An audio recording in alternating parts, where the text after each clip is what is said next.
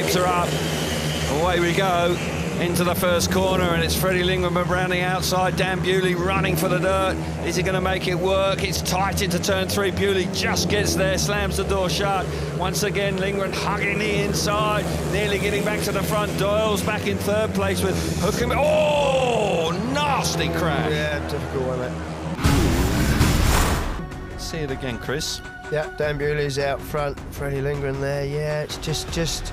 I mean, Jason was. Oh yeah, Freddie goes down hard too, but it's just a misjudgment. I think actually the speed that Jason caught Freddie up maybe caught him out a little bit. Freddie's turned the bike quite hard there, but yeah, it was a misjudgment from Jason, and he gets collected there by the bike as well. Nasty one. And we have now a decision from the referee, and Jason Doyle is excluded from the rerun of heat number 5. As I say, he was quite a long way behind him, and there he just catches him up rapidly. Very quickly. It's almost like he was getting a lot of drive on the bike, and Freddie, as you say, did the bike collect him? Oh, he's tied up with 2 bikes.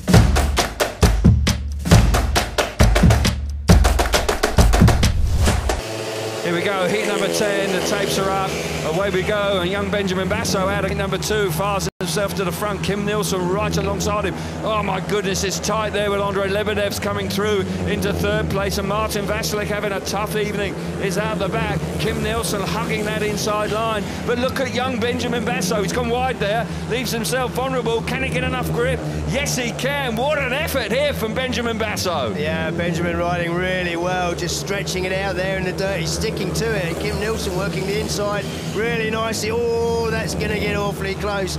Basso read that one absolutely perfectly, got about across Kim Nielsen there. Disaster again for Martin Vasilik, although he's now finding a little bit of speed on the outside, but Lebedev's up the inside. No, Vasilik, oh, he's had to get off the throttle. Tell you what, we go, Martin Vasilik. Round the outside, he's gone from last to first. What an effort from him.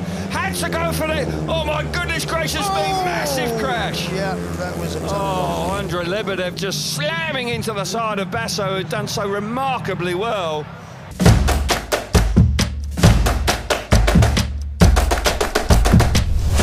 Back on with the action now. Oh, movement from Kim Nielsen, but it completely blows the start.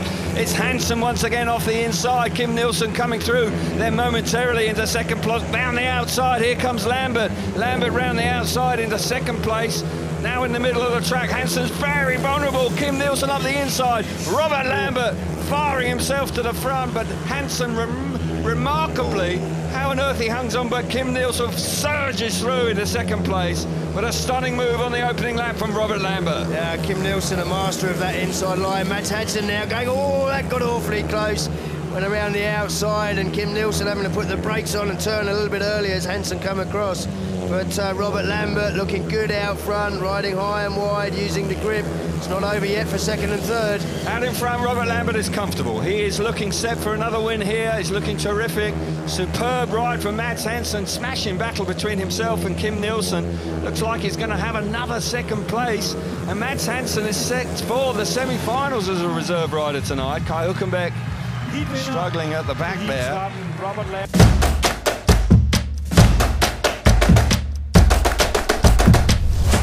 Here we go, heat number 19, we're underway. Great start from Kim Nielsen out of gate 2, working a treat. Chop back to the inside for Rasmus Jensen, but no room there. Kvek up the inside. Here comes Freddie Lingman roaring around the outside as they enter turn number 3. Very wide indeed. Kim Nielsen blocks the door. Freddie Lingman! What a move from Freddie Lingman! Stunning move there. Split 2nd decision to chop back to the inside. That's why he lies in 2nd in the World Championship. Stunning move now. Rasmus Jensen coming through into 3rd place, but Freddie Lingman, outstanding move. You wouldn't believe he's been down on the deck hard tonight. He's feeling it, we know that. We heard that in his interview with Scotty Nichols, but wow, where did that move come from? Oh, pulled that one out of the bag. He read the situation so quickly to ride through that gap. Kim Nielsen looking for a run up the inside, all turns a bit hard there. He's lost his momentum. Here we go then. Freddie Lingman going to win back-to-back heat week victories here now.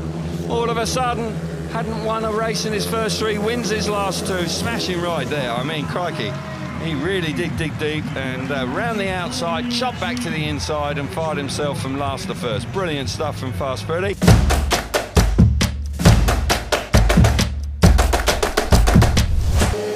he make it work now? They go to the first corner, and he has. It's tight into the first corner. Freddie Lingman pushing hard. Mickelson turning up the inside. Freddie Lingman ruthless out of there, but Mickelson coming through. Now Freddie elects to go to the inside. Really quick decision from fast Freddie Lingman. Fires himself back to the front. Here comes Mickelson once again around the outside. Lambert now slipping back into third place. Can he get back to second? Freddie Lingman working overtime in front, with Mickelson pushing him awfully hard in second place. Here comes Lambert now. Oh, Lambert forceful up the inside. He was not going to let this one go. He's made plenty of semi-finals this year. He just hasn't been able to convert into finals. And he's going to come under pressure for the rest of this race on the inside there for Mickelson. I think he's got it sewn up. I'll tell you what, you've got to tip your hat to Freddie Lingman. Finished his heats with 2 wins. The rain coming down now. Difficult conditions out there. Down the back straight for the final time in the first semi-final. And Freddie Lingman has ridden out of his skin here. Robert Lambert superb in second place, and they're through. Freddie Lingman looking for the big points, and he's in the final. An opportunist night.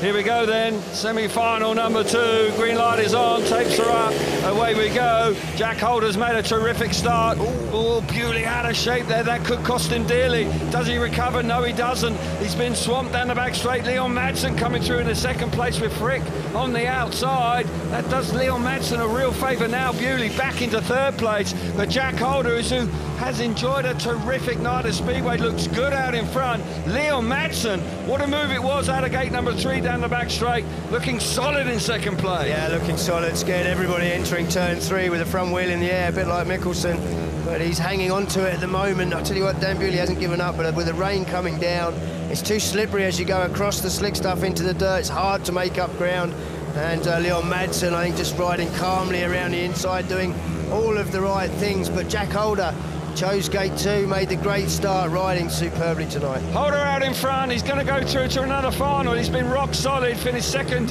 in Cardiff, and he's there again in Vojens. So is Leon Madsen. Home crowd are chuffed to bits with that. They've got a representative in the last race of the night. But for Jack Holder, what a moment that is.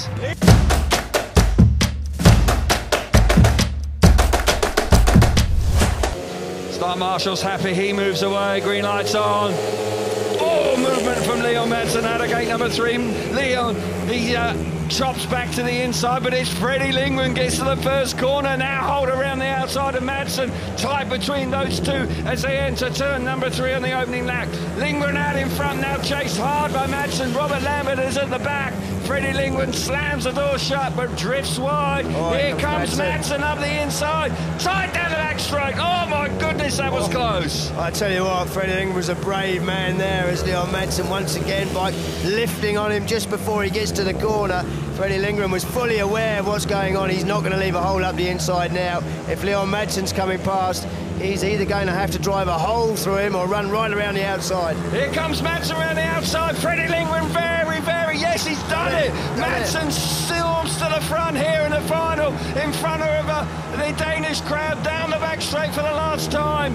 Brilliant effort from Leon Madsen. Freddie Lingman back in second place, and Leon Madsen wins here in Denmark. What a moment for him. He's going to go straight back into the top 6, delights the home crowd. Oh, what a moment. I know how much this is going to mean to him. I know how much he wanted this. And he rode like that. Absolutely brilliant there in the final. Freddie Lingman picking up 18 points. 6 points the difference now between himself and Bartosz Smarzlik as we head towards round number 10. And Jack Holder and Robert Lambert will have to wait for another day for their first Grand Prix win. Leon Madsen, a stunning ride in the final. He picks up a win here in Vojens. Freddie Lingman back in second place. Jack Holder third, and Robert Lambert misses out on the rostrum. But sheer delight for Leon Madsen, the world number 2 coming into 2023. He's had a topsy-turvy season, but tonight he will stand on top of the box. Brilliant. Yeah, brilliant ride, brilliant ride. He had to use all of his experience and track craft, coming off statistically the worst gate, gate 3. And brilliant ride.